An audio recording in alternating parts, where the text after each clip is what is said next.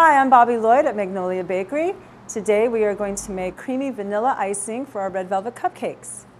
Step one, you're going to take 6 tablespoons of all-purpose flour and put it in a small saucepan and very slowly add in, while whisking, 2 cups of milk. And you want to whisk slowly because you don't want to get any lumps in your flour.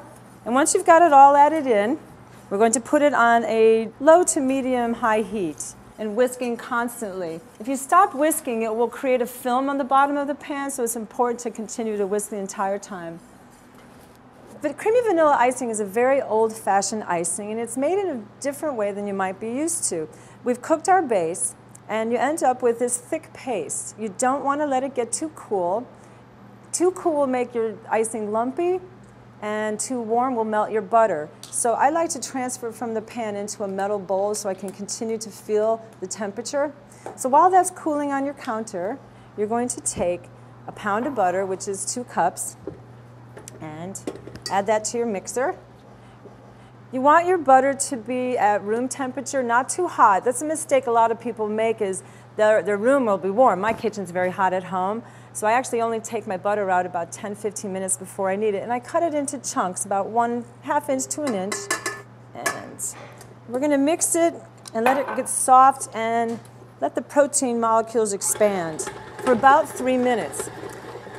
It's important that you constantly scrape the sides of your bowl. In many mixers, the beaters won't actually go down to the bottom of the bowl. So midway, I usually turn it off, and you can see we have a nice lump stuck to our beater. Just scrape it down and scrape the sides of your bowl. And you can see the color of the butter is starting to get lighter. It's not as yellow, it's getting a little whiter. We'll finish that off. Medium-high speed on the mixer. We have 2 cups of sugar here. You want to add it about a tablespoon at a time. Well, we've spent 3 to 5 minutes incorporating air into our butter to lighten it and cream it. So you've increased the size of your molecules, your fat molecules. So adding the sugar slowly, and you continue to aerate it or keep it light. And when you get about halfway through your 2 cups of sugar, you're going to want to scrape down the sides of the bowl again. So we've just finished adding our 2 cups of sugar. And we're going to scrape this down again. And now, just before you add your base, we're going to add 2 teaspoons of vanilla.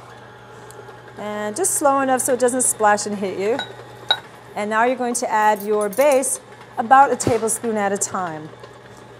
As each one is incorporated, it'll take you about a minute to add the entire mixture. Just let it incorporate. It's not as heavy as a traditional buttercream, and it's not as sweet as a traditional buttercream. Yeah, I really haven't seen any other recipes like this, that you're using a flour and milk base, literally a paste, that you're adding to butter and sugar. So once you've incorporated all of your base, set it up to about a medium-high. Once the icing's done, we're going to put it in a bowl. You want to put it in the refrigerator for about 10 to 15 minutes maximum, no more than that. Just helps to tighten it up a little bit so it doesn't slide off of your cake or your cupcakes. Nice, fluffy, creamy vanilla icing.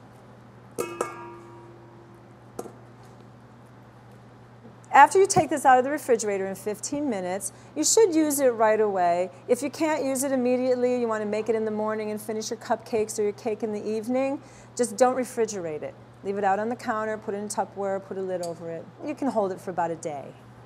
This is Bobbie Lloyd from Magnolia Bakery. Thank you so much for joining me today. Happy Valentine's Day.